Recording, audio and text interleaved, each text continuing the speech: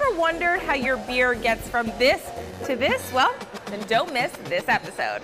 When it comes to appreciating your favorite beer, learning how to make it is crucial. At Brooklyn Brewery's small batch tours, guests are invited to get a taste, literally, of the beer making experience. We're on holiday in New York. Brooklyn Brewery is quite popular in England, so yeah, it just seemed like a good thing to go and do. Mainly my husband loves beer. I know Brooklyn Brewery, and I think they're a great product. So what have you learned so far about beer that you didn't know coming in? Probably the variety of beers you have here. Tasting it, how to taste it properly, smelling it and taking in the whole, just taking it in more slowly and really enjoying all the different aspects of it. So what New Yorker doesn't love a cold one after a long day? Well, before it gets on your kitchen table or on the bar, it needs to start somewhere. Here we are at Brooklyn Brewery today. I'm joined today by Gabe. Gabe, great to see you. It's good to see you too. So I can understand Brooklynites, New Yorkers would want to come and check this out, but are you seeing people from around the world come too? Oh, absolutely. About 40% of our total brand is all exports.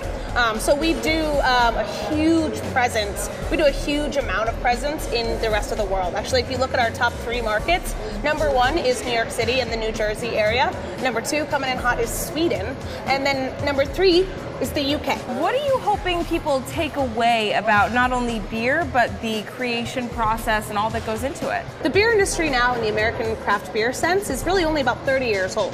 The beverage itself, it's really the oldest beverage known to humankind. I mean, this is something that we can pinpoint back to the Tigris and Euphrates River and the Hampton and Cassie and kind of this birth of what this beverage is. So I think that the brewery as a whole hopes that individuals will either come here with some kind of a passion for either our brand or beer as a whole, leave with a greater knowledge for that. And then for some folks who maybe are just either a really good like significant other or a really good like brother or sister that came along for the ride, might leave here understanding that although they might not have a favorite beer at this moment, they're going to be open to finding a lot of the different flavors that exist in this world and helping to find a beer for them. Gabe, I gotta be honest, you have gotten me so excited about Brooklyn Brewery and what you guys are doing here. So here to beer. Here. Let's go on the adventure, shall we?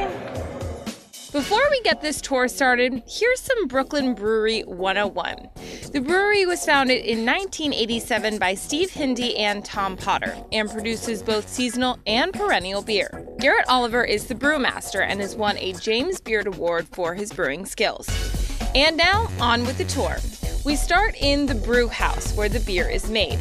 Made from barley, water, hops, and yeast, the brewing process requires fermentation of the starches and creates a natural carbonation effect. All of the Big Bottle Series, Brewmasters Reserves, and a variety of draft beers are brewed right here in Williamsburg. Once it's done, it's sent to the packaging room and stamped with the famous Brooklyn Brewery label. You can find beers in bars and restaurants around the country and 17 countries around the globe. All cheers to that. Out of all the beers that we make, the ones that are most commonly ordered here at the bar are going to be from 3 different styles. The first one is going to be our Brooklyn Lager.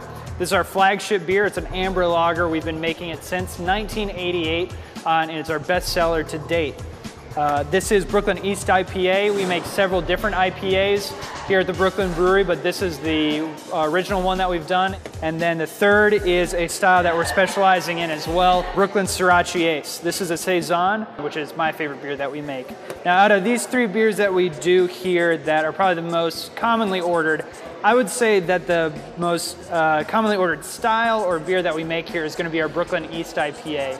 Mainly because the IPA style is a very predominant style in the United States, in United States craft beer. And when people come to a bar, especially a bar like ours that serves about a dozen different beers on draft, people just say, I'll have the IPA. What kind of beers do you like? What do you drink? IPAs, chocolate stouts. I think craft beer is quite big now for UK. I think a lot of people are going for like more like artisan kind of local products and things like that, so I think definitely it's got a big future. I think so, yeah. I think the variety of craft beer, and I think it's just opening beer up to a new generation, so yeah, I think it will continue to grow.